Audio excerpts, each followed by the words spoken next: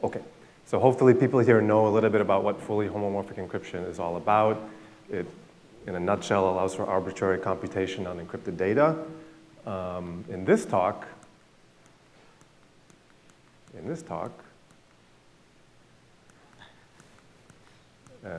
hello, I need help.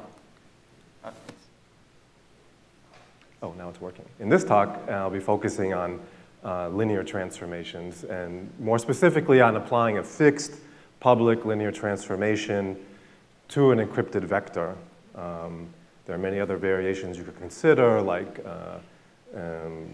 computations involving an encrypted matrix and a plaintext vector, an encrypted matrix and an encrypted vector, but I'll be focusing on the situation where we have a public plaintext matrix and an encrypted vector, and I'll be focusing on the case where we're looking at the BGV fully homomorphic encryption scheme.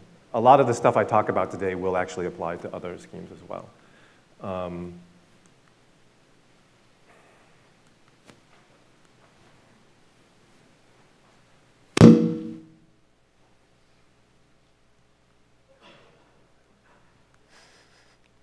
Okay.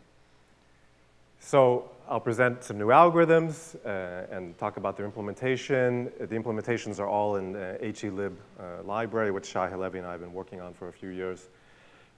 We get speedups of up to 75 times, so that's, you have to take this maybe with a bit of skepticism or a grain of salt, truth in advertising. I mean, yes, we do get a 75 times speedup on some parameter settings that do arise in practice.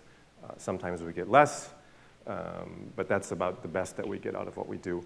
Of course, you could also look at this more pessimistically and say, well, our old implementation was 75 times slower than it really should have been, and now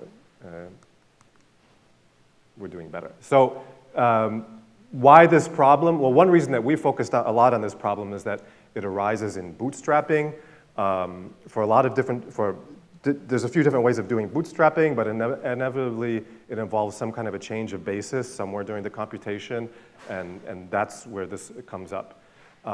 There's a new way of doing bootstrapping that came out this year at Eurocrypt, and we implemented this, and we found that most of the time is spent performing this change of basis, and so improving the linear maps is very important here. This problem really needs to get fixed. And we get a speed up of up to about 6 times for the bootstrapping as a whole. Because not all the time is spent in bootstrapping on linear transformations, but a lot of it is. And so with our improvements, we get a 6 times speed up. Okay, I'm going to stop and ask for this problem to be fixed before I continue. I've wasted about 5 minutes on a 2-minute slide because of this. Am I pressing the button right? It's not advancing when I press it. I have to press it like 10 times. Okay, are you doing it something different? The left one. Left or right. Right to advance, left to go backwards. Okay, seems to be working. Okay, so some review of the BGV crypto system. We're going to be working a lot in a ring R which is the ring of integer polynomials modulo a cyclotomic polynomial phi n of x. The plaintext space is going to be this ring of polynomials modulo cyclotomic modulo a small prime p. And the ciphertext space is going to be built from, we're going to be working a lot in this ring, the ring of polynomials modulo an integer q, where q will be a large number actually, and the ciphertext will be a pair of these ring elements in RQ. A secret key will be also a pair of these ring elements, where the first one is actually the unit, and the second one is kind of a random element in this ring, chosen with a specific kind of distribution, though. It's a small norm ring element. And if you're given a ciphertext, which is a pair of these ring elements, and you want to decrypt, you basically just take the inner product of the ciphertext and the secret key. You do everything mod q, reduce it mod q, and then what you're left with is the message plus some noise, and the noise is a small multiple of p.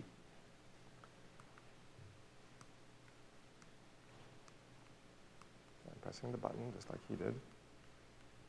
Okay.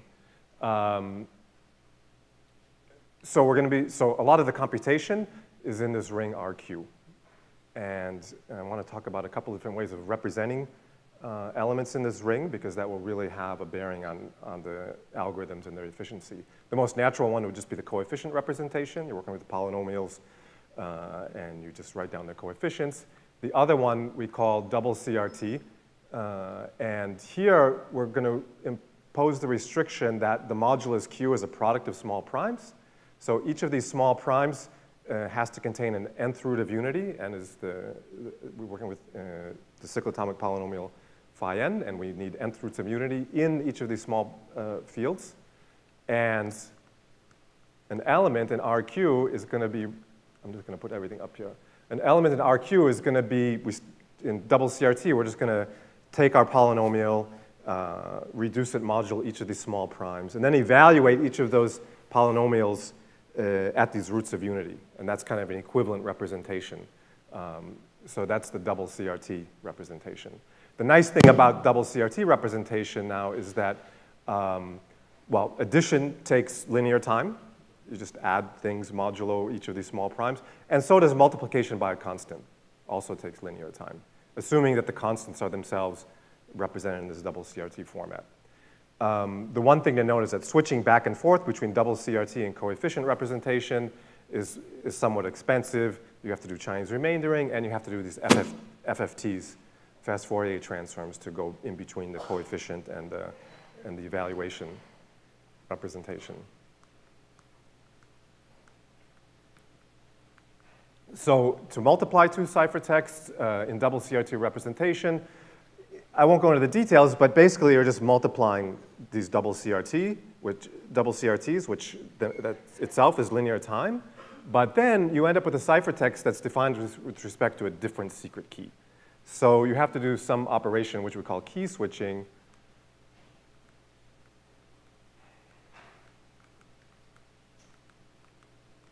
I'm pressing this button.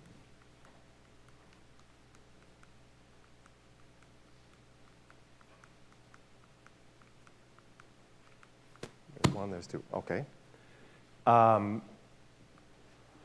So what we have to do is encrypt this other key, right? We get an encryption with respect to the wrong key. We encrypt this other key under the original public key. That has to go into the public information, which we call a key switching matrix. And using this, we can convert this product ciphertext back to an equivalent encryption under the original key. So that's called key switching, which is kind of a key part of any homomorphic encryption scheme. This key switching, though, is expensive.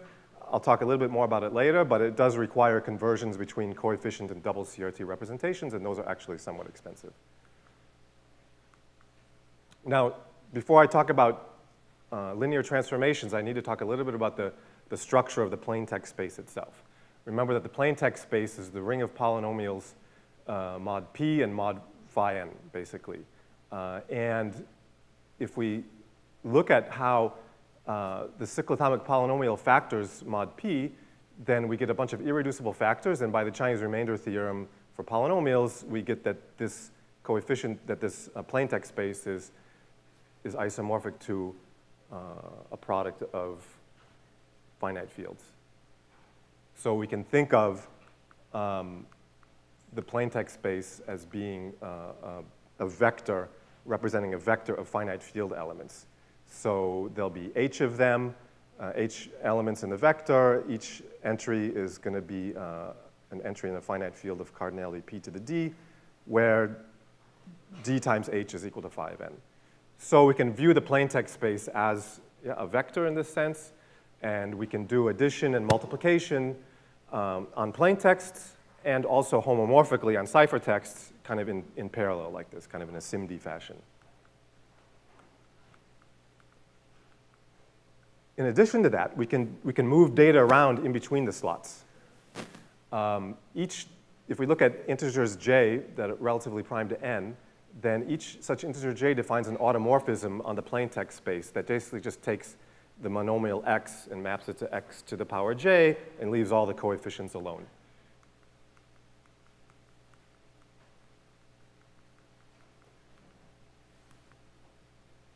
So homomorphic evaluation is easy. Especially in double CRT representation, you just shuffle things around in the double CRT representation. But it again, just like for multiplication, it gives us something that's encrypted with respect to the wrong secret key, and it requires another type of key switching. But once we have that, then this gives us a set of rotations that allow us to move data between the slots. So we can do things in a SIMD fashion, slot-wise, and then we can also move data around in between the slots. Just to give you more of a concrete idea,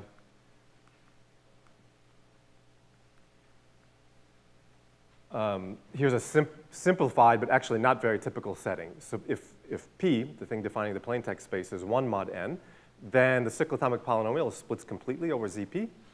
And what we really have is that then in this case, the plain text space is isomorphic to a vector of elements where each element is in G of P. And then we have an isomorphism that basically maps a polynomial f of x to f evaluated at a primitive root of unity, omega to the power I, if omega is some primitive nth root of unity mod P. And then if we look at this automorphism that sends x to the j, if we're looking at this thing as a vector of elements, what that's doing is it's taking the component of this vector whose value is f evaluated at omega to the I and sending that to the f evaluated omega to the power I times j. So in effect, this is moving the data, I guess you have to reverse this, in slot ij, moves, what used to be in slot I times j is now in slot I. If P does not equal 1 mod n, then something else similar happens to this, but the algebra is slightly more complicated, and I won't go into it here.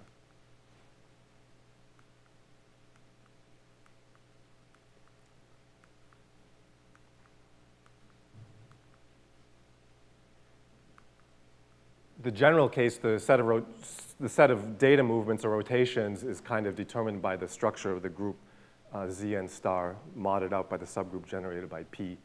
And if you look at the structure theorem for finite abelian groups, then yeah, you'll get some kind of decomposition of groups.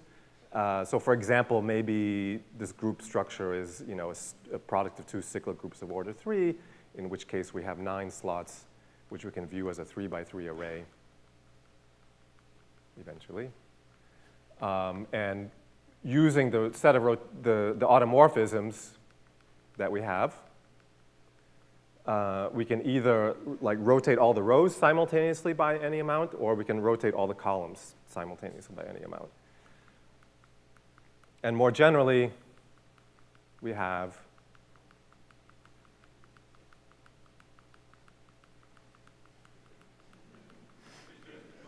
Is there something else I can press? I'll happily do that. No, there's nothing up here except some strange thing here. Can I press another button? I mean, I know when you do it, it works, but when I do it, it doesn't. So maybe you should just press the button. You watch how I'm doing it. Am I doing something wrong? You see what I'm doing? Okay. So I'll just keep clicking. There we go. So something happened there, and something happened in this slide. So we have an encrypted vector with h slots. That's where we're at, right? So in the plain text space. And we have an encryption of this, and we want to apply public matrix to this encrypted vector, right? So that's the whole point of this talk. And because I don't know how much of this I'm going to be able to cover because I spend most of my time just pressing this clicker. So I'll stop. There's an obvious approach, which is stupid, and you shouldn't do it. And I'm going to just skip over this slide as soon as I can.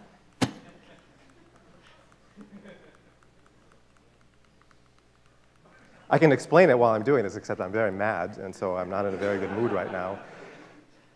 OK, quickly, right? So here you have a matrix times a vector.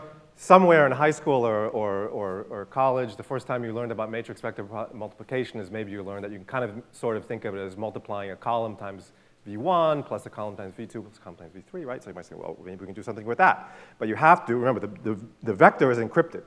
right? So to apply this idea naively, you'd have to like come up with a way to take this encrypted vector and get 3 encryptions, one of all v1, one of all v2, and one of all v3.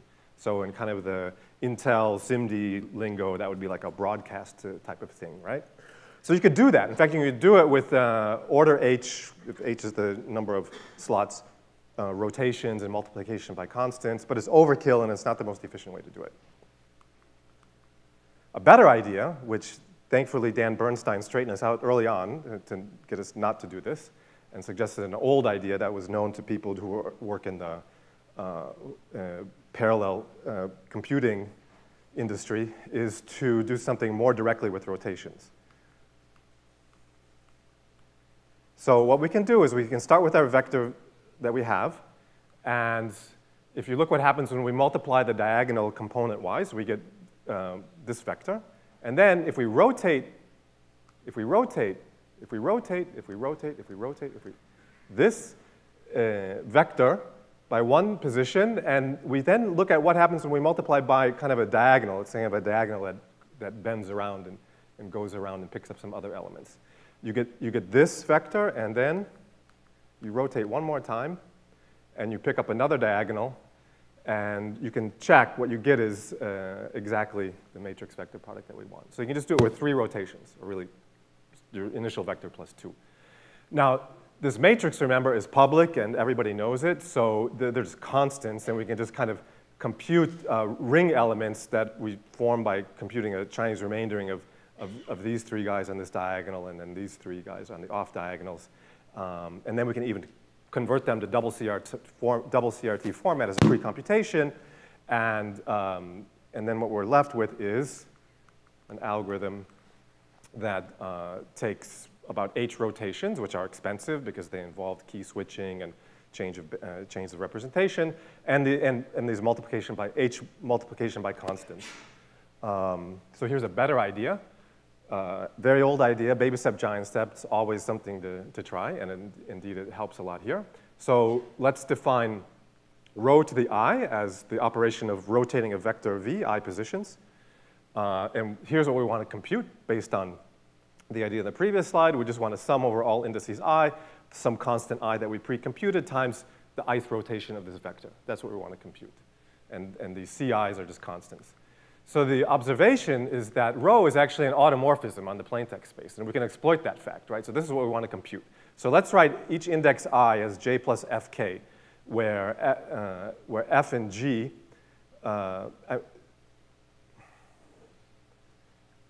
f and g are like square root of h, and j is running up to f, and k is running up to g.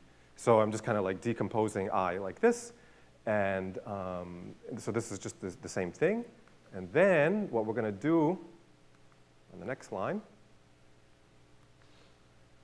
is just pull out this rho to the fk. We pull that out. Of course, that messes up this constant. But it's an automorphism, so we have a handle on what everything is, right? So when we pull this out, we just have to replace this constant by rho to the inverse power fk times the original constant. And these are all constants, so they can be pre-computed, so we don't care. And that's it. So the algorithm becomes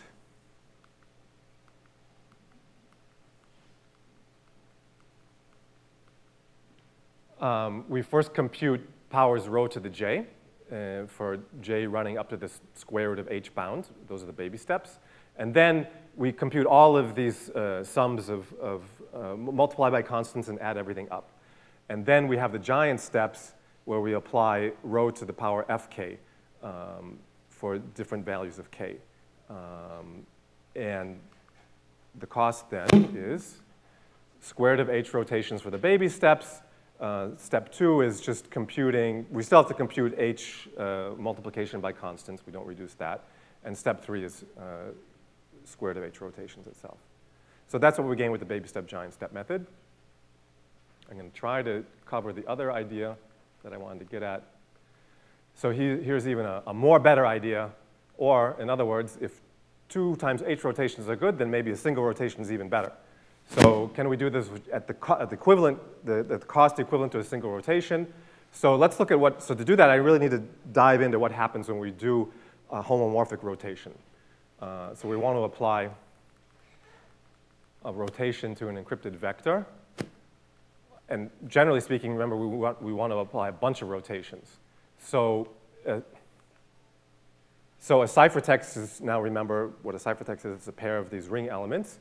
The first thing we do is we apply this raw automorphism to the components of the ciphertext itself. And that's just shuffling around some data in these double CRT representations. But now we have to do this thing called key switching, which now I have to kind of show you a little bit what it is.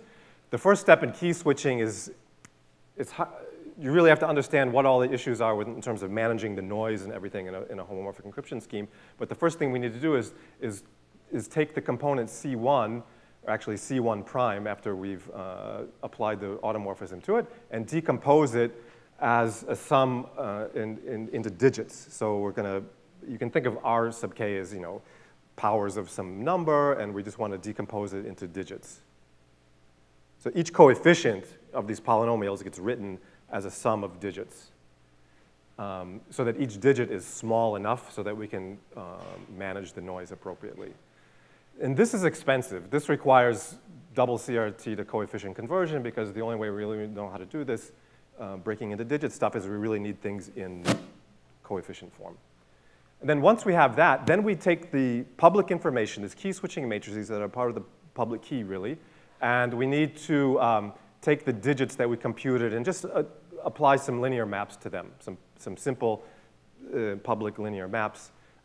Everything here now you can assume is in double CRT representation, so it's fast and cheap. So the expensive part is just this part here. So the idea is to just refactor these 3 steps. Basically, we're just going to swap the first 2 steps by using the fact, again, that rho to the I is an automorphism that doesn't change the norm of anything by very much. So what we're going to do is we're going to initially do the key switching with part 1, which is the break into digit part. We're going to do that to the original ciphertext instead of to the rotated ciphertext. And so we get that. So we just break this into digits. That's expensive. But then we're going to do the raw automorphism step applied to the individual digits that we got from step 1, step A here. So we're going to do the cheap raw automorphism step there. And then we're going to do the key switching step just as before. And this is equivalent because of the fact that this rho to the I actually is an automorphism on the ring, and it doesn't change the norm very much. So all the things you need to make the key switching work still work here. Why is this better? Because we can perform this first expensive step just once for many rotations rho to the I. The only thing that really used rho to the I is this guy up here.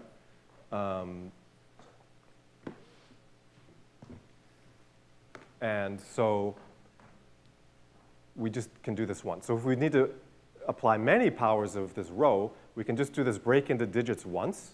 That's independent of rho to the I. And then these other parts are cheap, so they should actually, we can do those for each individual rho to the I. So in the paper, we call this idea hoisting, just because compiler writers call this optimization of pulling out of a loop a common computation outside the loop, kind of you hoist the computation outside of a loop. So that's what we're doing here. So for a given encryption of a vector V, we can compute an encryption of many rotations of V, which is one expensive step, and H, if we need to get H rotations, H cheap steps. That's the takeaway. So if we apply this to matrix multiplication, on the one hand, this is going to be faster than the basic method that uses H rotations, because now computing all these H rotations just requires one expensive step and H cheap steps. On the other hand, it actually may be slower than the baby step giant step thing, just because we're doing these H cheap things. They're cheap, but they're not free. And doing square root of H expensive things can be faster than doing H cheap things, depending on the relative cost of everything. And in practice, you have to look at really the constants in the running time that come in. And for very large H, this can be slower than the baby step giant step method. But on the other hand, we can combine both techniques and do the baby step giant step. In the first step, where we compute the baby steps, we can definitely use the hoisting technique to to compute, to hoist all of these rotations out.